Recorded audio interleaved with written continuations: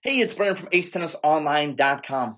In this video, I'm going to give you my top 3 reasons for why I think Medvedev beat Djokovic in the U.S. Open final just a few weeks ago. Now, let me play one rally that I think sums up a few things quite well.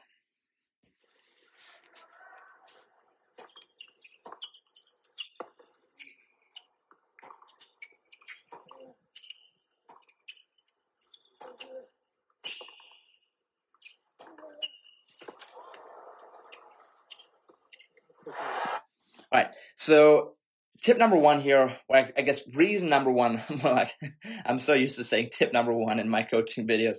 All right, reason number 1 is he wasn't afraid to run time. So he was consistent and he wasn't feeling pressured. So he just said, I'm going to rally as many as I have to. And he was still trying to be offensive when he wanted to and when he saw an opportunity.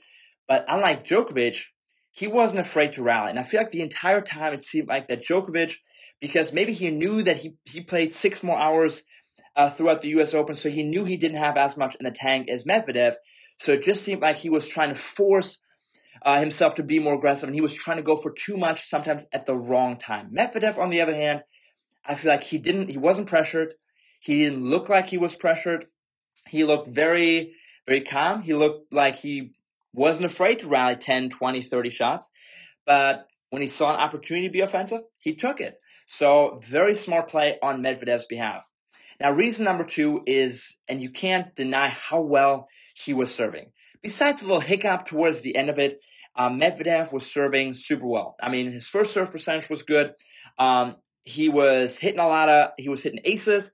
He was hitting a lot of serves that weren't coming back. And again, you're talking about against Djokovic, probably one of the best returners, who is Mr. Flexible himself, and who usually gets his racket on so many serves. One of the reasons why he did so well at Wimbledon was because the average amount of first serves that came back in the tournament were 72%. He was at 80%, so he got 80% of first serves back. Again, on a fast surface like that. So that's incredible. He is such a good returner. But Medvedev did an excellent job serving that day. He was hitting that ball out wide, and he took advantage of his height and that big serve.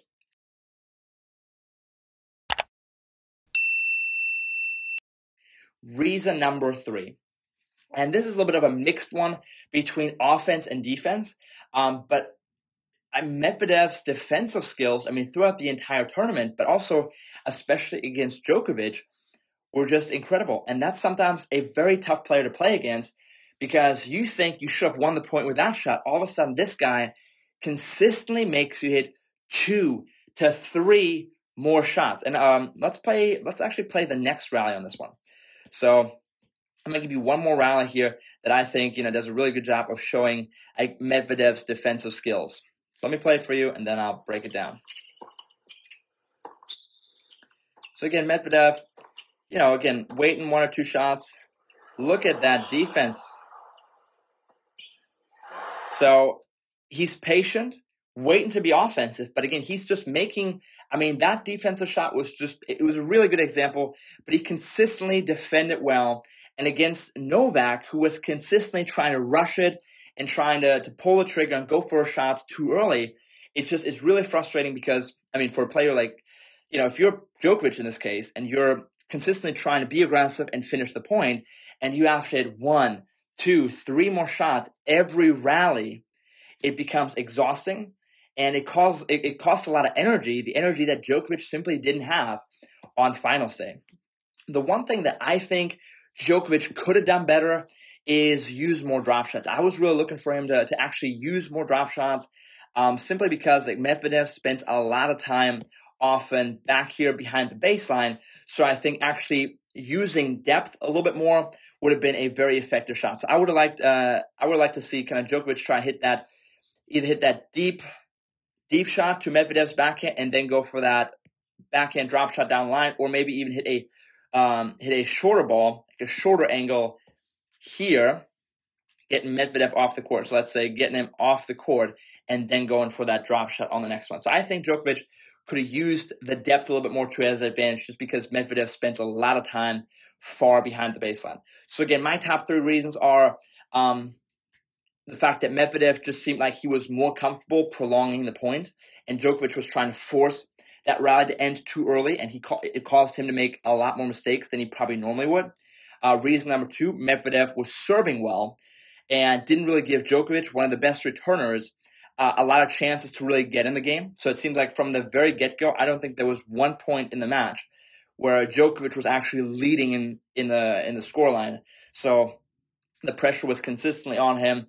Medvedev was serving well throughout the entire match. And for me, reason number three was just the fact that he was, again, so well. I mean, he did such a great job defending and just making Djokovic work harder and harder to end the point when he just didn't have that energy to consistently do that over several hours. So well-deserved and great job from Daniil Medvedev. Congratulations to him. I mean, he definitely deserved winning the U.S. Open title. So I look forward to seeing more from him in the future, even though his style is a little bit funky.